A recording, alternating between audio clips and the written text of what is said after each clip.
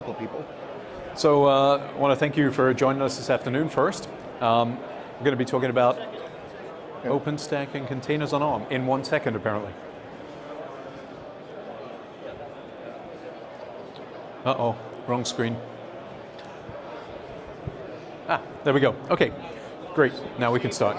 Hey, Hammer, how are you? So my name's Jeff Underhill. I'm the Director of Open Source Enablement with ARM. I'm joined by Martin Stadler, who works with an organization called Linaro, and we'll jump right in. So just a little bit on the name ARM, right? It's multiple things, and I want to make sure that we level set, because we talk about ARM as a company. So I work for ARM. We were acquired by SoftBank last year. ARM is also an architecture. Ships billions of chips a year, powering a whole range of devices. So you guys have probably all interacted with multiple ARM-powered devices today. And then it's an ecosystem. We don't do what we do as a single company. We have a network of companies that we license intellectual property to. They make chips, boards, there's a whole software ecosystem. So it takes an awful lot of people to take what we develop and actually get it to market and then in your hands as end products. So some of you have probably seen a lot of this here this week.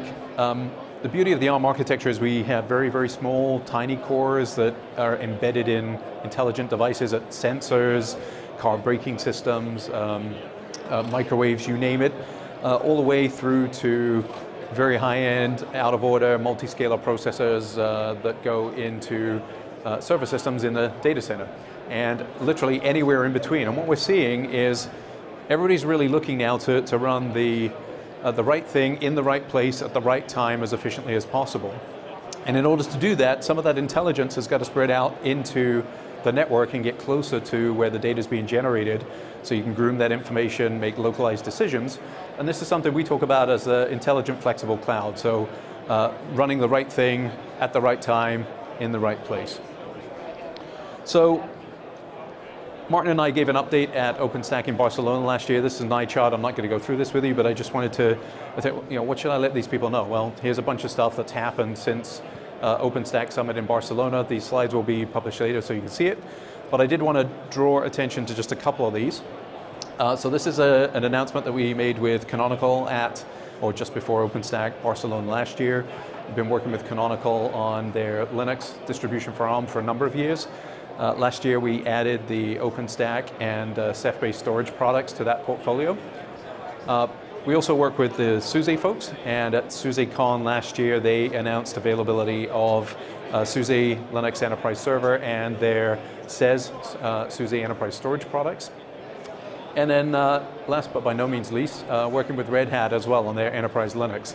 They have a developer edition of this that's been available for a while, a developer preview. You can go download that. So whichever platform you happen to be based on, the upstreams for all of these as well, so Fedora, Debian, etc., OpenSUSE are all available, and that gives you that kind of foundation to do your OpenStack work. So switching gears a little, Linaro is a company that's essentially an area where all of the ARM partnership can collaborate and develop open source software and contribute to the upstream. They have multiple working groups within there. Here we've got the home group, the mobile group, networking, and enterprise group. Martin and I primarily represent the enterprise group. And one of the things that we've done with Linaro too, in order to ease access to hardware and enable developers to do what they need to do, Linaro has a developer cloud that they've stood up, and they're actually powering this using OpenStack. So they consume and eat their own dog food, if you will, and use this as an environment to consume a lot of the work they do, but also to enable developers to have access to ARM server hardware. And with that, I'm going to transition to Martin, who's going to tell you more about OpenStack, containers, and the things that we've been working on since Barcelona. All right, great. Am I on? I'm on. All right. So I can see a couple of you in here who I know already know ARM server. How many of you have done ARM servers yet, or are you just looking? Couple? All right. All right, so Linaro data center, software-defined everything on ARM. That's really what we're going to be talking about. So who is Linaro? Number one, why am I talking to you? Linaro was an organization that was set up by ARM to develop open source software collaboratively. So all of the SoC vendors, the distribution vendors, everybody working together. Why? So that we're not duplicating effort. Linaro's member funded. We're revenue neutral, profit neutral. All the donations of all the members that come in, we put to use into engineering, into labs, etc. Founded in 2010, started off with 6 members. Now we have 30 plus, and it just keeps on growing. So Linaro in the data center, who's actually in it? So number one, we're vendor neutral, and this is the Linaro Enterprise Group. All right, now I can hear myself better, right? No, it's better. So we have an engineering roadmap that's defined by the steering committee members who are members of the group, and we work on core open source software. So for OpenStack, the group that's sitting in front of me here, really, if you look at, called out OpenStack, Ceph, containers, Kubernetes, DPDK, that's really what we're working on. But we also have to do things all the way from, UEFI for ARM server that you need in OpenStack for your guest images, right? So there's work from the firmware layer through the kernel up into KVM, Q&U, and then up into OpenStack and big data. That's really where we are. These are the members today that are in that group. Fujitsu Socionext from Japan, Aliyun is Alibaba from China, HXT is China, ARM, as you all know, out of the UK, now also Japan. We have a couple hyperscalers. One's publicly announced themselves, that's Facebook. There's another one out there. HiSilicon, Cavium, Red Hat, HPE, Qualcomm. So it's a good mix of either people that are making the chips, those that are going to actually manufacture them, or those who are going to use them. So it's a nice mixture. So that's what the ARM ecosystem kind of looks like. If you look at it, you've got the central area of ARM, and then you have all these different companies, all these organizations that are working on open source. So everyone from Canonical to Red Hat to SUSE to SoC vendors like Qualcomm, Cavium, HiSilicon, and then some of the end users like Alibaba or Facebook. They're all developing software together. They all develop software because they have a product or something that they rely on. So why even have Linaro? This is what Linaro does. We only work on the upstream. So there's a term that we'd like to use, which is root upstream project. So a good example of a good root upstream project is kernel.org. It's the top level. And then underneath it, you might have Fedora that has one, or Canonical, or Debian. But we always work in the root upstream project itself. And so these are some of the ones that we're involved in today. And you can see you've got OpenStack, you've got Kubernetes, DPDK, and other ones. Essentially, we're vendor neutral, right? So we just work on those areas. Well, this slide didn't come out right. All right, so this conversation is supposed to be around containers. So I'm going to get into that now. So building the stack for ARM64. If you think about doing container work on Intel, where you start is you start with Docker, as an example, Docker engine, and then you start building on top of that, right? Everything's already there. You've got Golang is there, the Docker engine works, the Docker registry works, all of the different components. What we've had to do inside of Linaro is make sure that all those core components are also working. So you can't start with a Docker container. First, you have to make sure that Golang is working. You have to make sure that the kernel is enabled, that libvirt's enabled. So all of these different areas that you have to sort of build up, even just to get started to actually work on either containers or OpenStack or some other workload. So what have we done so far? We've started this project really in earnest about 2 years ago.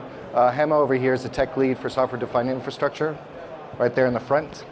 And so we've done, what we've been able to do is actually provide a reference build. So you can go to the Linaro website and you can download a reference build that runs on ARM, right? And we use it in production. Why did we go off and do this, where we sort of went off of branch into what OpenStack was doing? Truth of the matter is, we couldn't get patches landed fast enough in the upstream, and in this case it was OpenStack.org, or in some other cases it was KVM or QEMU or some of those. So we had to go ahead and build something.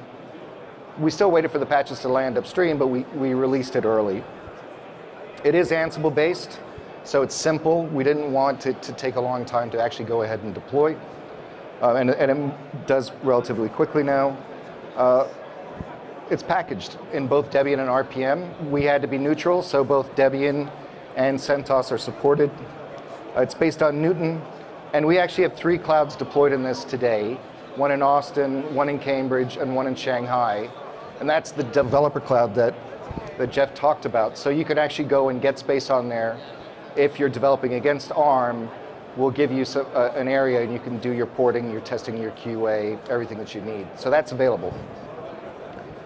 But there's a big problem with this. All right, a couple of things. So then we've changed tactic.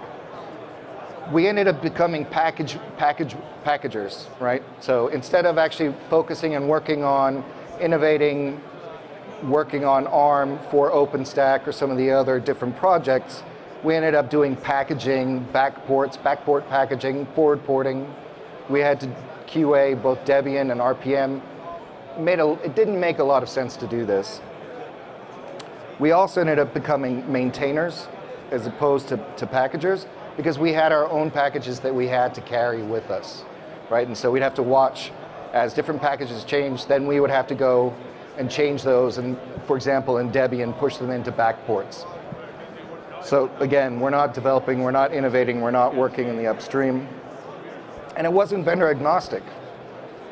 So, we tested it on Debian, we tested it on CentOS, but that's not really what we're supposed to do, right? We're supposed to work on the open source effort. So what have we done? We've moved away, and I think everyone here is doing the same thing. We've moved away from packaging, and we're going towards containers. So that's what we're doing.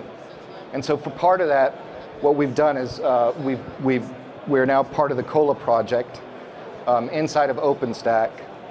And the work that we're doing is to try and make sure that everything that we do can then be reused by the rest of the community. So the biggest blueprint we have right now is to bring multi-arch and start building ARM64 containers. That's the link down there. And there's a patch pending.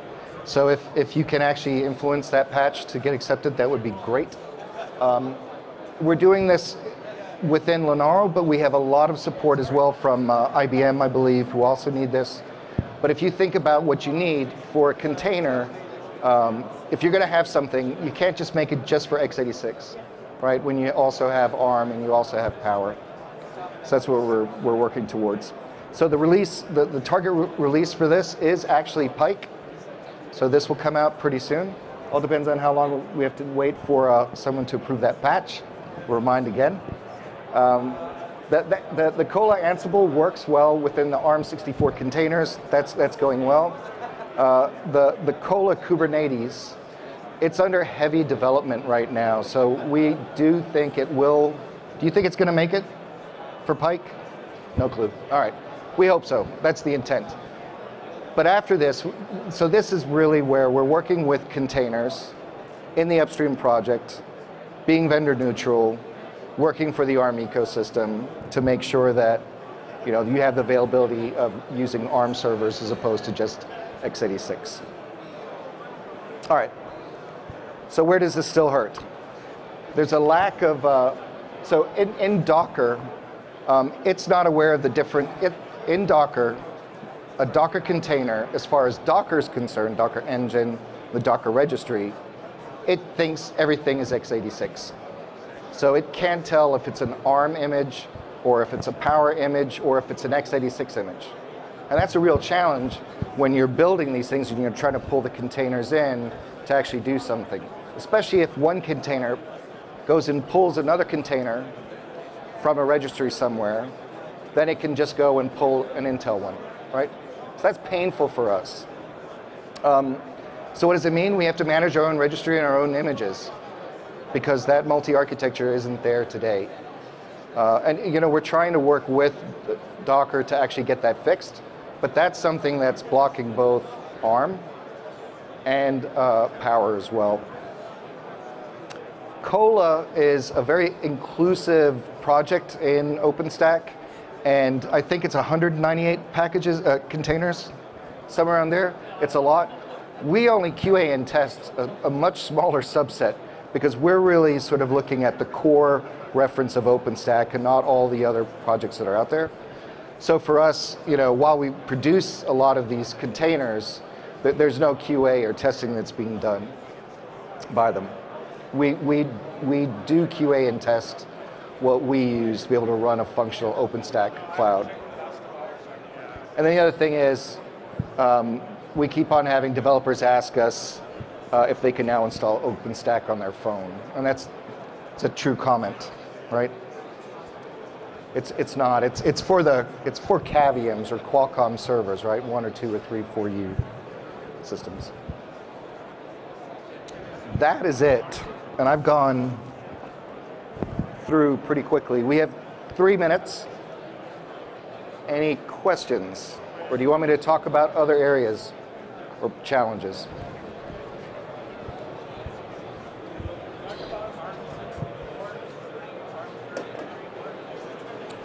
The focus right now is around ARM64. That's really where we're doing all of that work. If you're talking about the guest inside of, so you have OpenStack, and we're talking about all the hosts. If you're talking about a guest instance, depending on which chip you're using, which I think is almost all of them, that 32-bit guest will just work. There are some architecture designs where they don't have the 32-bitness in it, so then there's something called ILP32 that's able to manage that. Okay, yep, no problem. Any other questions? Okay, if there's no other questions, I just want to point out, so we did have a shiny object at the back there, a server board. Jeff is just wandering off with it, but the ARM booth is right there just behind you guys. So if you want to go and see, we got a bunch of little boards all the way up to full-on server board. Happy to chat with you and get into more details or answer any questions you may have. With that, thank you all. I appreciate your time.